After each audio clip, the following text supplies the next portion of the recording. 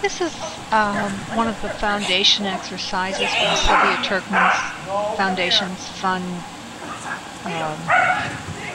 DVD. And the object is to send the dog into the tunnel, and then when he comes out, some of the time you send him back into the tunnel or out to the pylon to circle it, and some of the time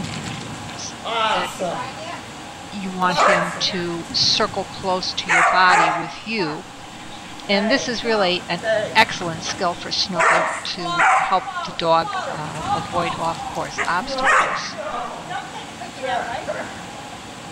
Now, I made the mistake of being too close to the tunnel. It's just too big a draw for Willie, so he has a hard time staying close to my body. Plus, this is the first time we've done it.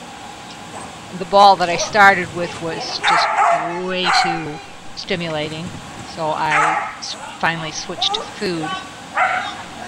And although I never really moved far away from the tunnel, I did get him to circle me first a couple of times and then send him onward. Or in this case, I didn't send him anywhere. So he can at least kind of get the idea of what we're trying to do.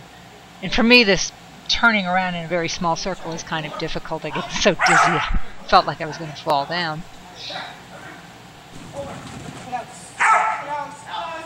I wanted him to circle with me.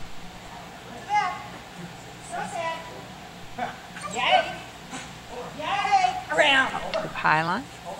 I was late that time, indicating that I wanted him close, but he does a nice job of staying close once he comes back to me.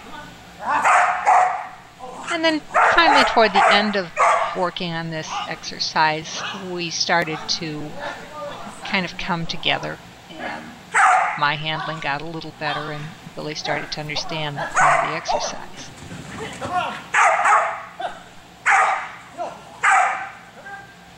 I didn't want him to go into the tunnel, though. I wanted him to come around with me.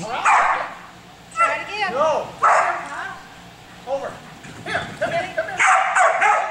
That time he did it really nice. And I let up too soon on my send to the pylon. So enough for that. Now I'm just working on some basic discriminations.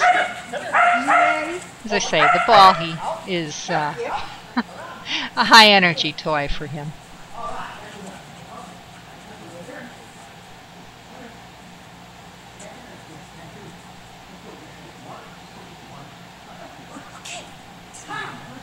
I'm pulling him through the gap and around the pylon.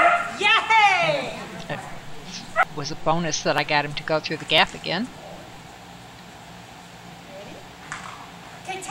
This time I want the back side of the blue jump. And a wrap. And he handled that very well.